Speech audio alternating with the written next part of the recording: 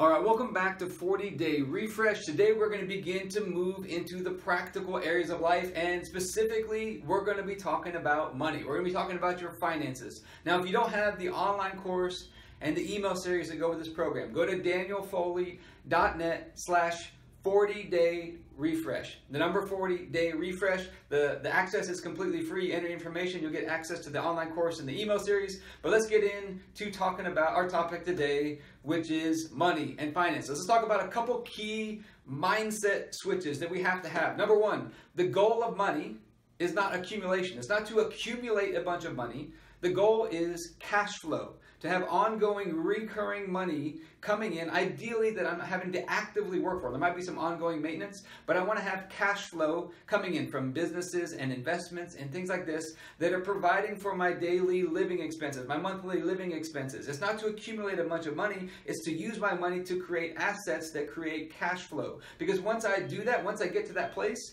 I am financially free. Most people are going on the model where I'm trying to accumulate with one day hoping to retire. I want to begin to use my money now to begin to invest, to create assets so that I can be free whenever I want to. That's the goal of money, number one goal. Now, what is the number one thing when it comes to money? The number one thing, the table turn. Remember we talked about the table turn is the one thing that puts you back in control, makes all the difference. When it comes to money, it is this: partnership. Okay? What is the key to partnership? Trust. You look back in the back of our money in the United States. What does it say? In God we trust. Trust and partnership are the two biggest keys to financial success. The more you can collaborate and cooperate and partner with people and develop trust with people, the more successful you're going to be with money. Whether that's you have a boss that trusts you because you are super diligent in your work, or you're an employee and you trust your people that you're working with, or you do business dealings with people because it's developed on a platform of trust where we're partnering and collaborating with people. The more you can partner and collaborate with people, it is the table turner for financial success.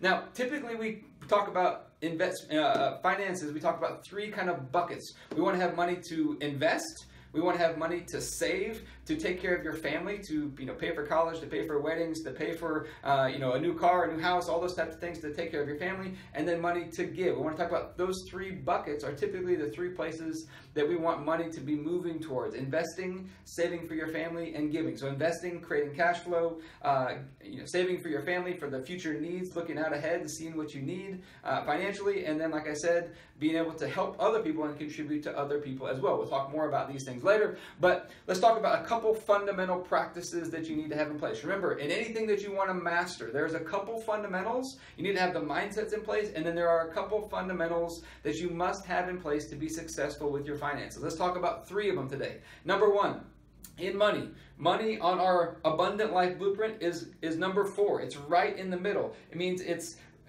the glue that holds everything together. It is right in the middle. If your money is struggling, it affects every room negatively, which means that we have to play both offense and defense. We need to learn to play both offense and defense. One of the ways we play defense with money is having things like your insurance and estate planning, those types of things taken care of. So do you have health insurance, life insurance, all these types of things in place to protect against your downside? Now, what I typically recommend when it comes to your finances, I'm not a financial planner. I've studied it a lot, but I'm not an official certified financial planner. So, talk to somebody that can help you in those areas, but this is what I do. We want to protect against your downside. You want to use plans that have really high deductibles and very low monthly premiums. Why do we do it that way? Because I'm just trying to protect against the catastrophic level. I'm not trying to have every visit to the doctor paid for completely. I'm just trying to protect against the downside. So we have high deductibles and low monthly premiums to free up. Why? To free up more cash flow so that we can invest to create those assets on the other side.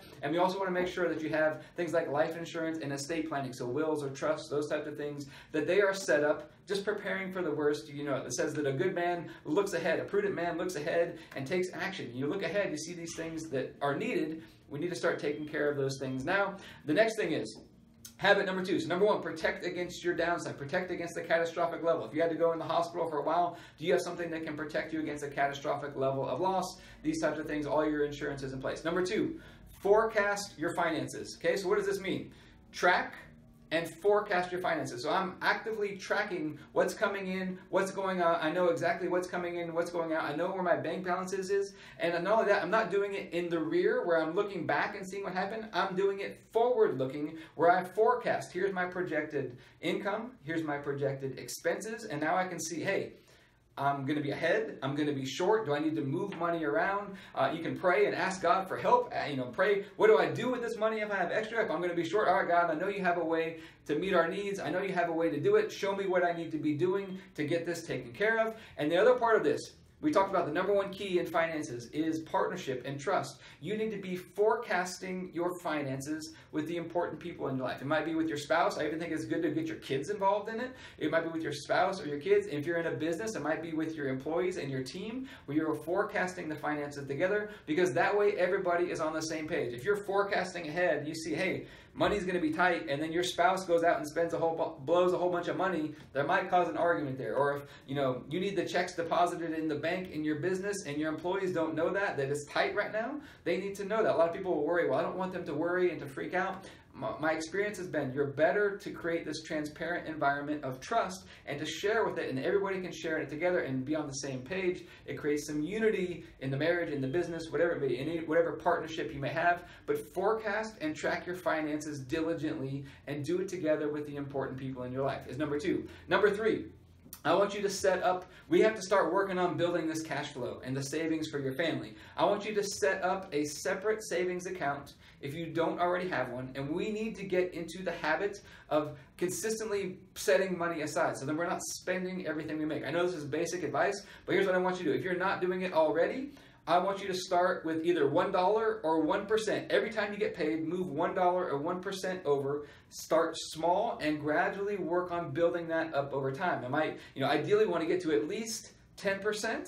If not more, we can continue to build up. The biggest key is we start small and we build our momentum. Remember our principles. Start small, build momentum over time. We need to start setting aside money that we can begin to invest, we can begin to save, we can begin to use to contribute to other people at some point. We need to start setting that money aside, and you got to get it out of your main checking account before you spend it. So if you're in the habit of spending everything you make, let's start moving a penny, $1, 1%. Start moving something. I don't care what the amount is. Start smaller than you think you need to. Start with a penny. I don't care. And build it over time as you go. This is a habit that you have to get implemented into your life if you want to be successful with your finances. Tomorrow, we're going to start to be talking about what do I do with that money? As that money starts to build up, we're going to talk about what do we actually do with that money in that account.